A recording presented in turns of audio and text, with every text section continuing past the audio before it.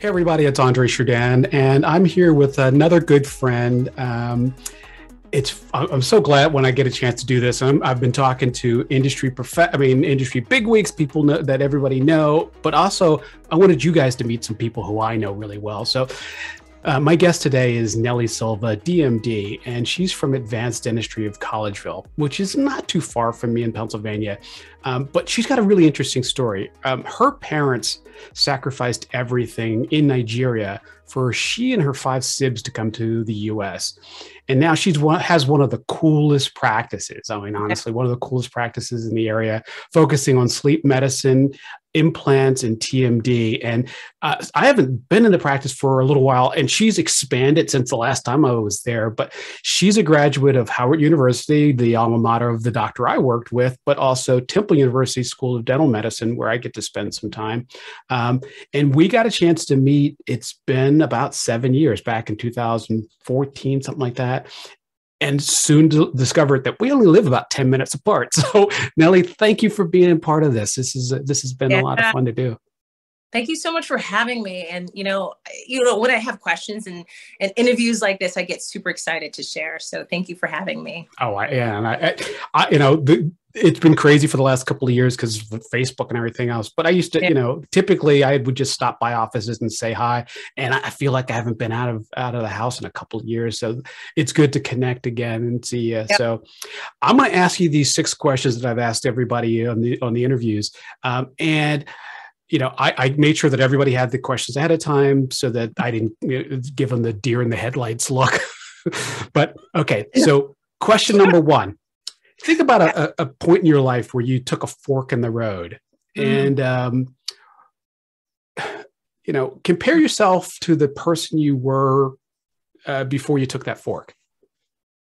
When I saw this question, I was like, I love it. And any healthcare professional could probably share the same sentiment that I'm going to be speaking. And the fork in the road, I think as a healthcare professional, once you uncover a no, you're learning something and you're like, now I know this. Mm-hmm. It's hard to unknow it. Yeah. So I think hitting the fork in the road of understanding something and knowing that I had to continue on in my journey.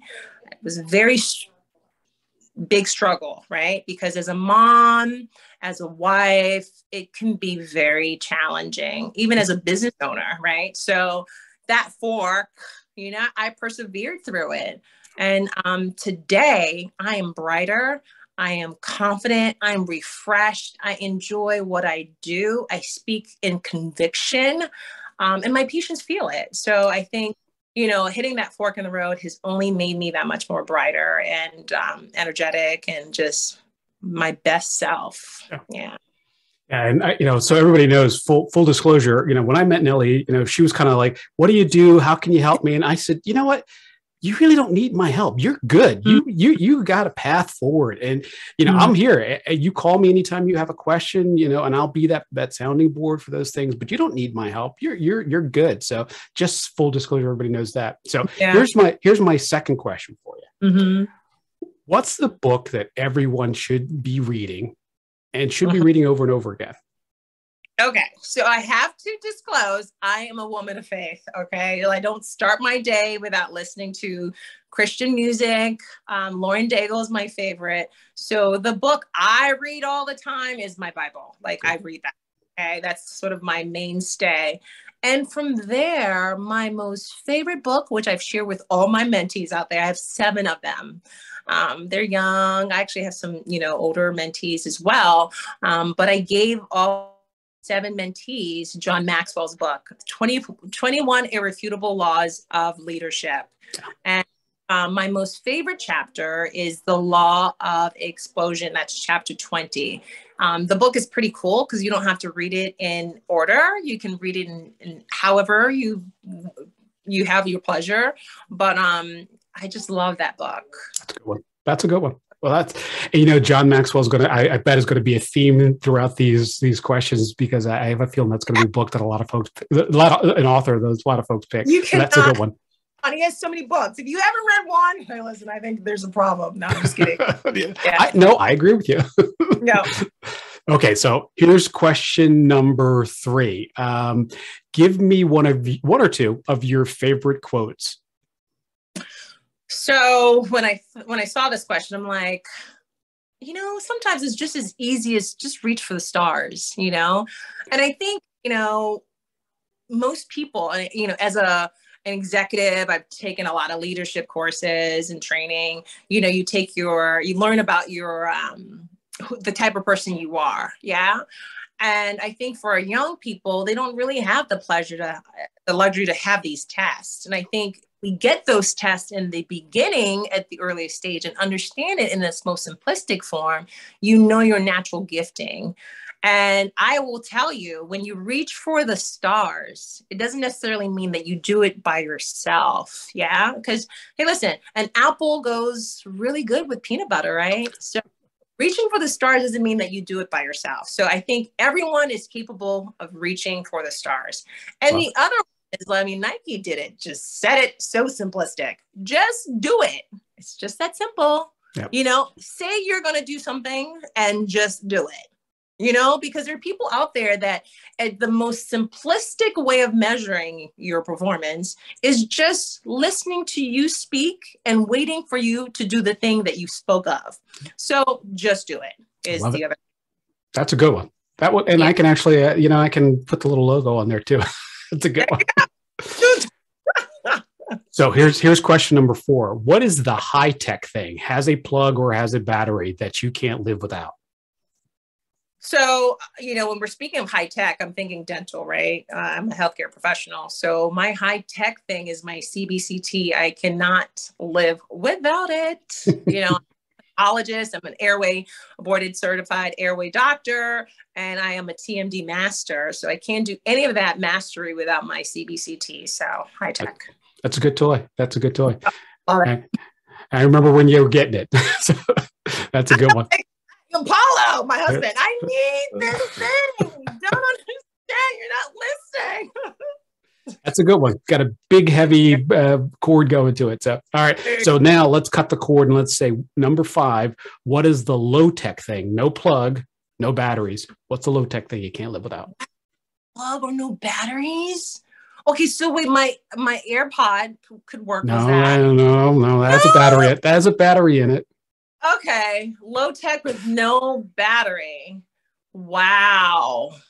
Oh, wow. There's nothing. See, this is a world of technology. It's so tough to think about this.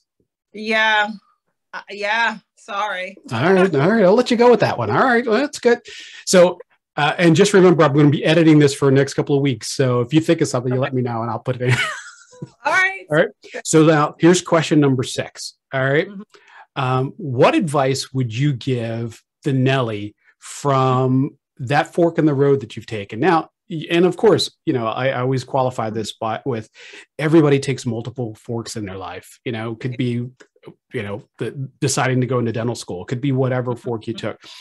What advice would you give any stage of yourself? Wow. It's really just stepping into the room. I think sometimes we sort of kind of psych ourselves out and say, no, I'm not worthy to be in the room. Yeah. And when you get in the room and people are like, wow, so welcoming. And you're like, wait, why was I overthinking that? So I'd say the old Nelly would have been like, should I go in the room? So yes, step into the room. There are people in the room that are waiting for you.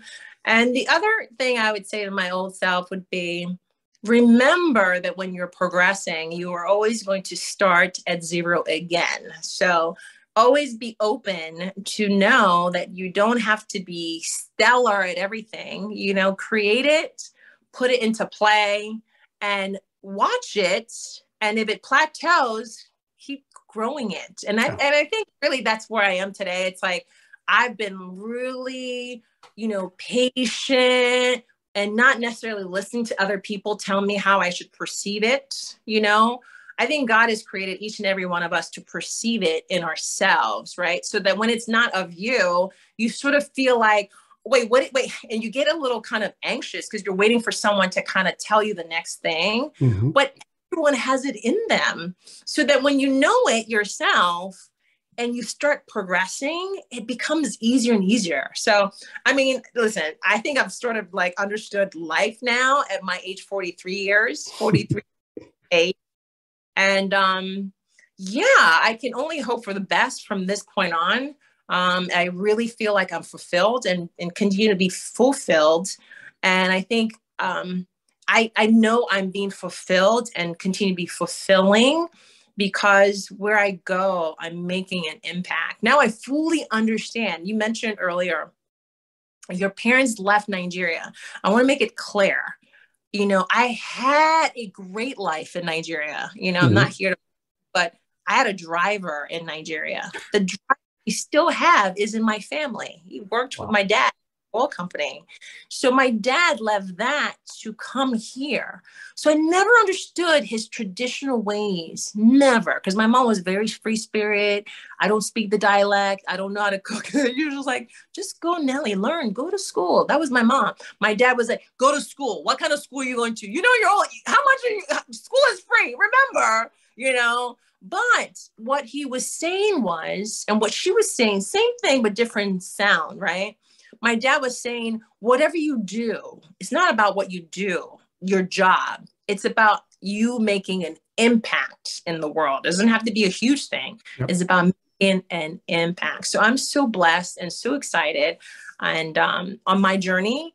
And I cannot even thank my parents enough for the sacrifices that they've made because you know, my dad, even for a man to leave a high level job and start from the beginning and, you know, rise up, he only wanted the very best for us. So I'm always passionate, but yeah. I was going to say that goes back to what you said. Don't be afraid to start from zero again. And I think that's a good quote. So here's a question that I didn't prepare you for, but it's an easy one. Okay. Nelly is who she is today because of luck or because of hard work? Wow. All right. So I don't think it's luck because I think the way I've been made, that's not luck, you know? I think hard work, again, I am a Christian. I mean, listen, this is who I am, and I'm a woman of faith. I'm growing. So when I say hard work, it's not like I was hard laboring. But it was hard work because as a healthcare professional, anyone out there is a healthcare professional, you know, sometimes patients can suck the energy out of you. Sometimes the dentists around you can be not the most nicest people, and you may have to face the most challenging obstacles, you see. But when you are rooted and you know who you are and how you were made, and you fully understand that, let me tell you something. Hard work is here, right? It's how you see it, how you think it, because of how your heart is telling you how to perceive that. So I don't have to hard work and labor because I'm hardworking. You see, I come in with my ear pod. You asked me low tech. I was going to say my ear pod. Because I use this to hear my team. I can listen to a patient, but I have my ear pod and it always has music in it. And I'm always singing with my patients or singing for my patients. So hard work, I don't even know if it's really hard work. I know that it's just been a step I've had to take. And only now I'm relishing in like, wow, one would look at me like, dang, that's hard work. I don't know. Maybe I'm just keep running, not making any sense. So. I get it. No, sometimes, you know what, working hard isn't hard. There you go, Andre. That's it. When, you know, especially when we have processes, it's not as hard as it thinks, you know, as people think. So, and one more thing, Andre. What's that? I'll never forget what you told me. I posted on my wall. I don't know if you've seen it. Oh. You told me, here's an orange. What would you do with this orange? And I'm like, eat it. You're like, and I was like, oh, and drink it. And you go, and when you make a candle out of it, what are you doing? Aromatherapy? I'm like, and one day I had to look at myself. I'm like, wait, I'm attractive. I'm photogenic. I compose. Wait, I can model. Could I do this on the side? You know what I mean? Couldn't I leverage, you know, my creativity, you know, doing something outside of dentistry? You know, I think once you really know your orange, right? Your fullness, you do these things, like you said, it's not hard work because it's the thing that is just innate in you, that it's like a cake that's been battered and you can't really pull out those tiny ingredients. It's like the cake's good. The orange is just so good. So good. You got to squeeze the juice. That's my theme. There's no squeeze it until there's nothing left, and make sure that you get the rinds sent out to potpourri companies and you get the seeds out to there is nothing left when you're done. I'm telling you. And you ate that orange and you drank it and you were like, no, there's nothing else. That's it. That's it. That's when we can retire. Nice. So thank you so much for doing this. It's good to see you, not see you, but see you. But, yes. And I will talk to you soon, but thanks again. Yeah. Take care, guys. Bye-bye. Bye.